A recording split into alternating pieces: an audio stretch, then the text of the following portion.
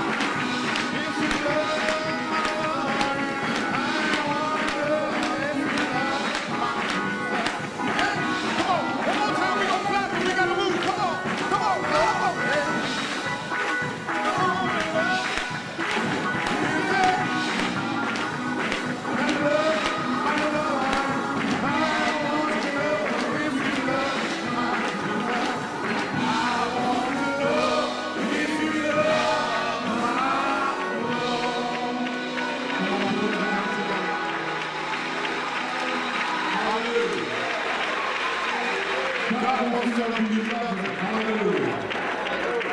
We know that He loves us unconditionally. But God wants to know that we love Him even though we don't always feel Him. Even though He doesn't always answer us. Can we still praise Him? Even though He doesn't always tell you that it's going to be okay, can you still lift up your hands and say thank you, Jesus? When the lights get cut off, can you still close your eyes and say, God, I love you? When the man tells you you got to find another job, can you still get your shout on? Hallelujah. Say, God is doing me anyhow. When you go to the bank and you more withdrawn, man, you tell the Lord, I can do better, but I still love you. When tears are flowing down your cheeks at night and you don't even feel the presence of God, can you still tell the devil, I'm going to praise Him anyway? Because I know He's real. Whether I feel Him or not, I know that God is Alpha and God is Omega. He is the beginning and He is the end. And whether I feel Him or not, I know He's there. I'm going to hold my head and raise my hands and say, God, I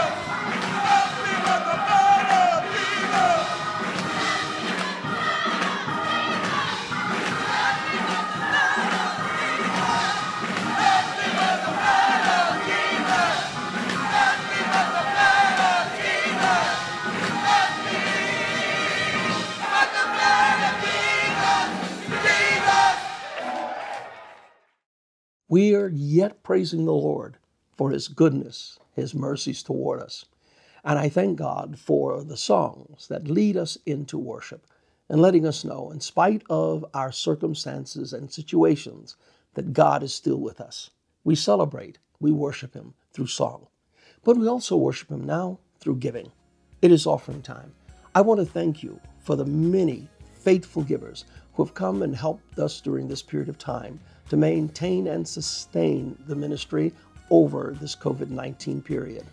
You are a blessing and have been. I invite you to continue to do so. You may do so by, one, electronically, giving through PushPay. Instructions will be on the screen. You'll see how to do that. You may also write by check your contributions to the Transformation Church, sending them to 5150 Baltimore National Pike, Baltimore, Maryland, 21229. And you may also do direct deposits through your bank. You may check your banking institution for that information. We're grateful and we're thankful. God bless you.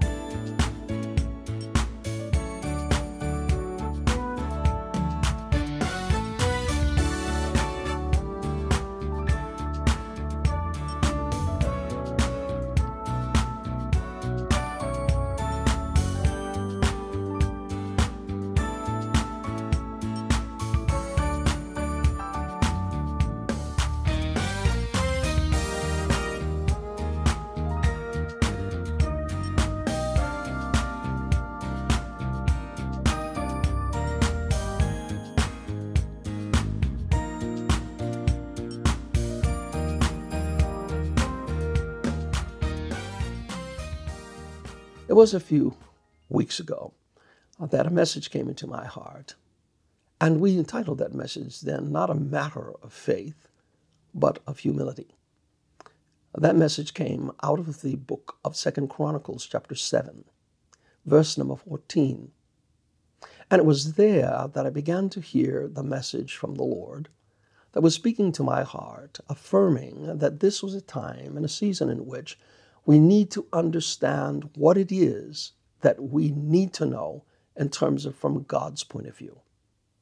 When I looked back at the text and looked ahead of the scriptures before, I was really drawn to that word that he says, and if I, or when I, cause pestilence to come upon the land.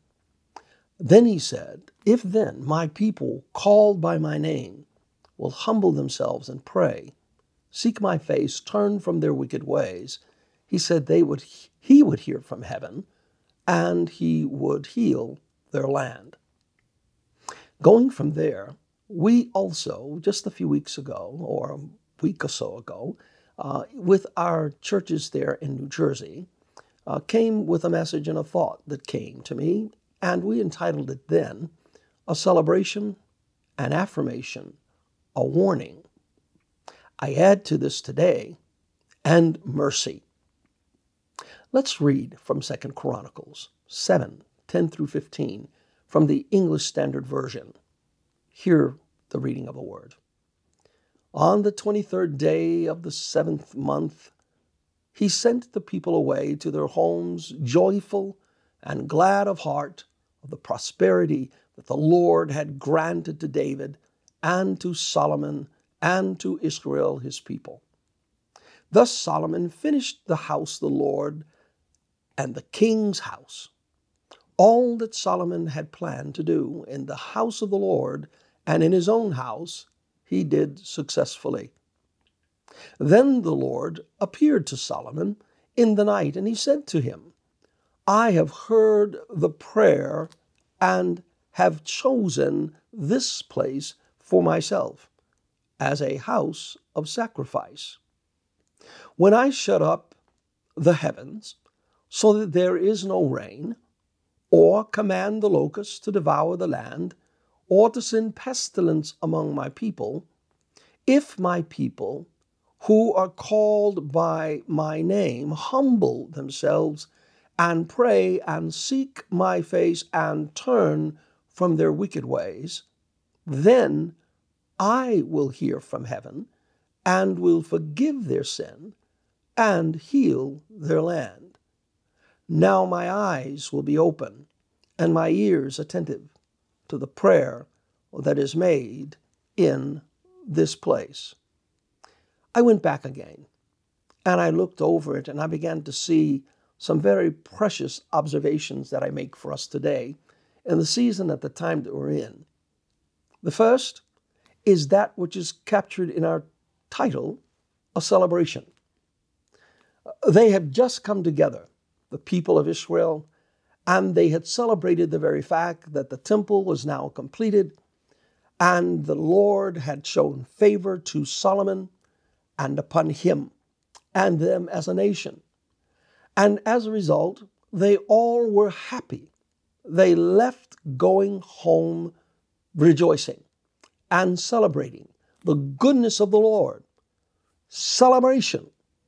How amazing it is that in the midst of celebration, there also is the reality that celebration does not last all the time. There are moments in which things do change. We're in a changed moment.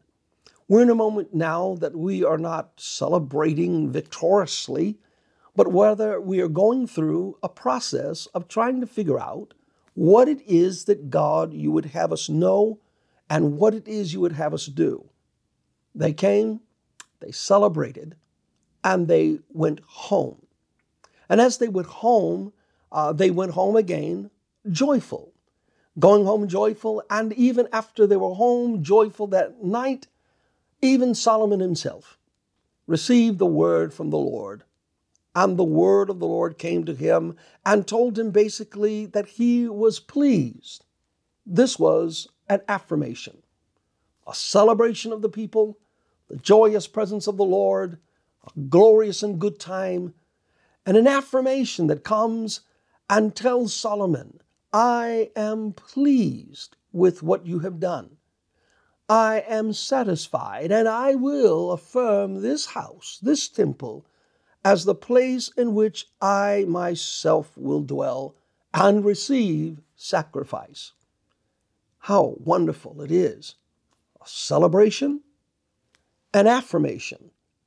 But then in the midst of this celebration and affirmation, there is also a warning.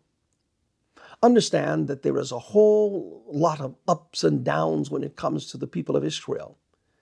They were doing good things, but they also had a tendency to do bad things. They would fall out of favor with God, but God would always restore and redeem them.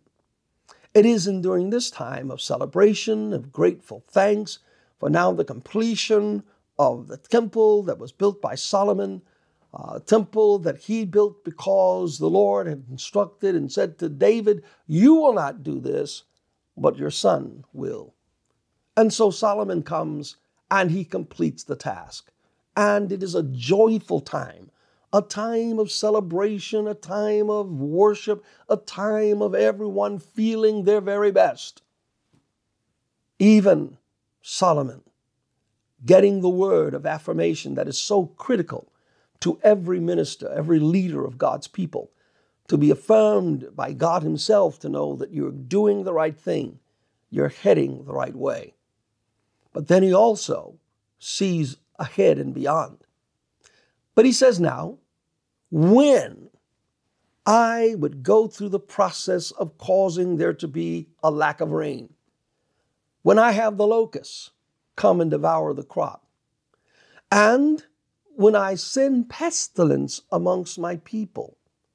The pestilence, again, is that which is a destructive thing that kills, that jumps into the systems of people and causes there to be loss of life and great suffering. When I send pestilence, I want you to do this thing. Remember that I am still God who cares for you. All I want you to do is to humble yourself. I wish to go back and speak on that point again. I observed then, and I observe now, I do not still see the type of humbling, the type of humility that needs to be shown in a time like this. This is still a time in which we should not be trying to, one, either pat ourselves on the back or trying to in some way cast blame to someone else, or find some other means to explain why we're in the state that we're in. Not only that, it is not the time that we should be proving how strong and powerful we are in faith by demanding and commanding things. We are in a rough spot now. We are perhaps as divided as we could ever be as a people. When I look at it and understand what's happening and see what's taking place amongst us, when I see the revolts that take place, when I see the different type of words that come out of people's mouths with regard to the violation of laws or principles or protocols that are established for us, that is not humility. That is brazen boldness and prideful, arrogant behavior. It's the kind of behavior that God still doesn't like. He doesn't like when we go about boasting ourselves and violating other people, naming them, pointing, giving blame to this and the other. That is not what God is calling for, not in this time. If anything, we ought to all be looking, says, God, what is it that I'm not doing right? What is it that you would have me to know? I need a word from the Lord. It's very important that in this season, in this time, as we're starting to open things back up, we hope we don't open things too soon. It's just recently that we heard even an announcement for opening churches back up. All of us want to get back into church, but at the same time, we want to be protective of those who are members of our church. Transformation Church, we made decisions that we will go back when it is safe to go back. There are a lot of things that have to be done. And we all need to be considering that this is not just a matter of us all going back in and hallelujah, slapping high fives and running around and hugging one another when we get back in. Oh, we're glad to be back in. No. We missed the point. We missed the point that this was a humbling season. And there is something that we need to know. And one of the things that came to me is that we have not perfected our relationship with God. We know how to do church. We know how to say the right words. We know how to present ourselves as righteous people. But at the same time, there is darkness in too many hearts. There is arrogance in too many people. Faith should not be a display of arrogance. Faith should be first a display of humility. It should be that when people see us, they do not see how prideful we are, but rather how humble we are. If it were not for the grace of God, if it were not for the mercies of God, none of us would be where we are. This time is a time for us to say, Lord, I thank you for keeping me. We're experiencing a lot of difficulty, but at the same time, we're also seeing a lot of grace and a lot of mercy. Once again, he goes and we see a celebration and we see an affirmation, but then he brings a warning. He says, when these things happen, don't think that necessarily these happen because of someone else. Know that I am in control of the universe. There is nothing that happens that I am not aware of. There may be times that I send them myself. But he says to them, if this happens, usually it is for some form of misdeed or something that was not done right or something that we need to come to know. God is allowing us to learn something. My prayer is that, Lord, before we run back into our churches, that we learn what it is that the Spirit is trying to show us, to understand what it is that he's trying to say to us, to understand how sometimes shallow our displays of religious actions are, how our faith is not as strong and powerful and genuine as it ought to be, how sometimes it's just words. Even when we greet one another not necessarily in the genuineness of a greeting, but sometimes we have different thoughts in our mind, and what we're thinking is not always what we're saying.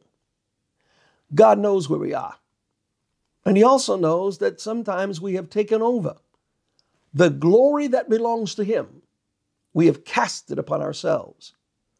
As a minister, as a preacher, as a bishop, I must be very mindful and careful of the fact that I don't rob God of his glory, that I don't steal that which comes to me only by grace and mercy.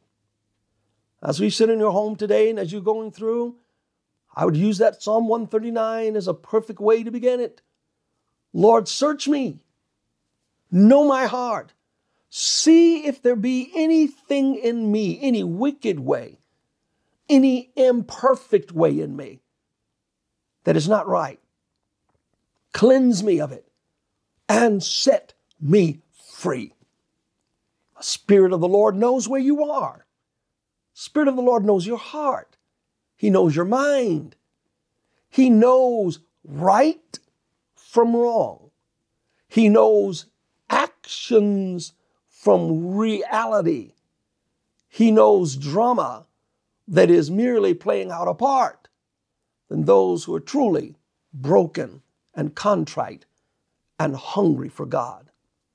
This is a time for our hunger for righteousness to grow. This is a time for us to declare before we step back into the sanctuary again that we will not go in there the same way we did before. For if we don't learn anything from COVID-19, we ought to learn that this is time to get our hearts right with God. To move not again in arrogance, but in humility, knowing and trusting God for him to be able to fix our situations.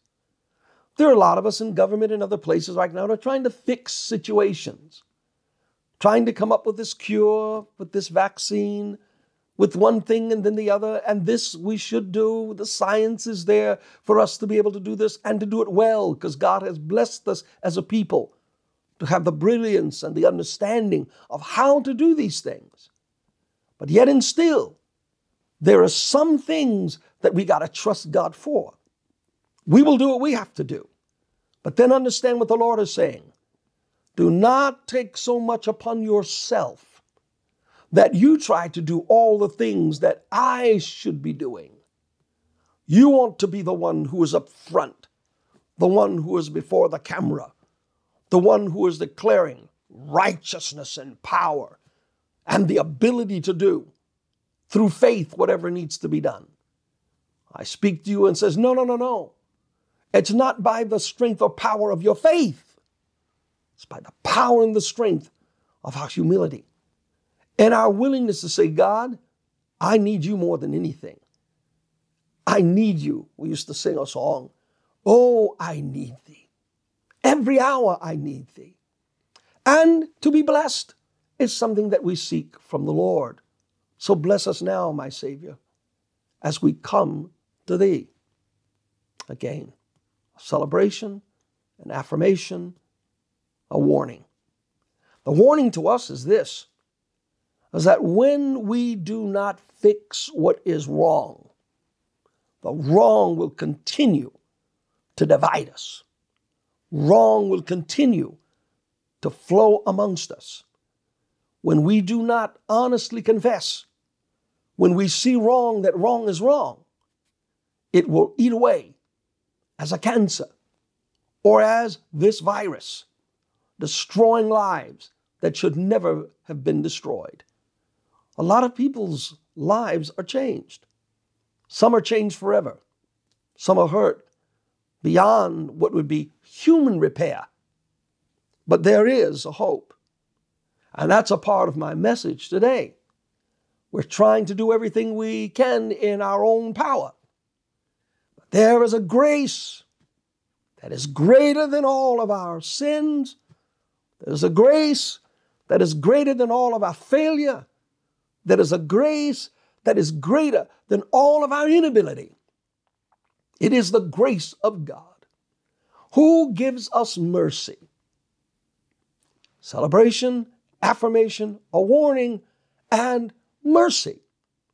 It is powerful if my people called by my name will humble themselves and pray. Seek my face, turn from their wicked ways. This is mercy. I will hear from heaven, and I will heal the land. When I took time to look at that one more time, I had to begin to give God praise and thanks because he's saying to us, I have the answer. I am ready to restore and ready to heal. As much as we've lost over these weeks, over these days, indeed months, still God has grace and mercy. He has grace and mercy for you who are watching me today, who are going through and wondering how you're going to get over this. I'm here to tell you today, mercy is coming. I'm here to let you know that no matter what you've gone through, what you've experienced, and how badly and poorly you might be feeling, the word comes to you today that God has grace and mercy available to you, and mercy is coming. In spite of all of our problems, in spite of everything that is happening, God's grace and mercy is here to take care of us. Celebration, affirmation, warning, but mercy. That is the thing that keeps me celebrating. That's the thing that keeps me joyful. That's the thing that keeps me lifting my head and my hand up and saying, thank you, Jesus. In spite of all of the things that I see, the suffering all around, still it is the grace and the mercies of God that make it so whenever we get back into the church, we'll be out on the parking lot in a little while, transformation. And we'll start there. And before we go in, we're going to take all the necessary steps we need to take. We'll mark off the spaces. We'll make certain that protocols are followed and doing all the things to protect our people. Because we are shepherds. Shepherds protect their flock. They don't rush them in to an unknown danger. And all of those who are calling to rush in, they're not considering the flock. They're considering their own selves and their own righteousness, which is to God sometimes stink. Now, I don't usually use words like that, but God sees and God knows. The very first chapter of Isaiah, he comes and they are giving up all kinds of sacrifice, all kinds of scents and everything going up to the Lord. And their heart was not changed. Their spirit was not right. They had mouth worship, but not soul and heart worship. God desires true worship. That those who worship him in spirit and in truth. He says, who has told you to send all of these sacrifices up to me? I am sick of it. They stink to me. Don't come bringing this kind of worship to me. I want to see heart worship. I'm speaking to you today from my heart to you, to let you know we've had a warning. We're still going through, but mercy is coming. You can celebrate in your living room right now that mercy is coming. Tell your neighbor, turn around, those sitting in that room with you, tell them mercy's coming. Mercy. The bishop said, mercy's coming. It's coming to your house, and it's already in mine. This is the day that the Lord hath made. We will rejoice and be glad in it, because there's a celebration, an affirmation, a warning, but mercy is coming to you. Lord Jesus, right now, I pray that you would give us the strength, the power, the wisdom to understand and know what it is that you're trying to convey to us. Let us not be quick to rush back in to a house that already to you, Lord, needed to be sanitized afresh with the power of your grace to cause the right spirit to be amongst your people. Lord, for it is your house. It is not ours, and it needs to be kept in a way that honors you. So, Lord, look upon us, those who are sick, those who have experienced, Lord, various difficulties in times like this. I pray, God, that you help them, that you send to them what they need to strengthen them in body, mind, and spirit, that you give us everything we need, oh God, to return to you in an authentic and real way. Help us, God, not to seek to bash others or to show how strong and powerful we are. This is a humiliating time. This is a time for renewal. This is a time for restoration. And God will restore his church and restore his people. And I am not, and you should not be concerned at all about what is happening and what is going on in terms of rights being taken away. This has nothing to do with your rights. This has everything to do with your heart and with your spirit. So God, I say, forgive me, forgive us all for any and everything that has been done that does not please you. We pray for your mercy. We pray for your forgiveness to all of those who call out your name, but whose hearts are far from you. Help us now, Lord, and let us receive the mercy that is surely coming. In Jesus' name, amen.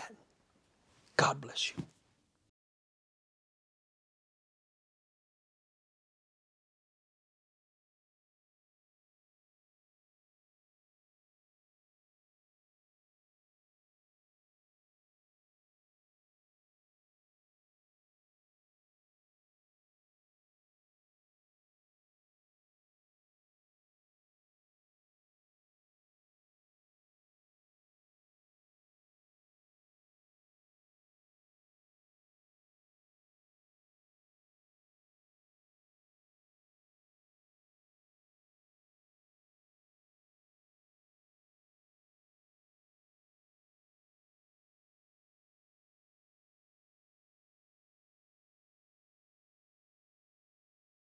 Door parking lot service at 5150 Baltimore National Pike, Transformation Church.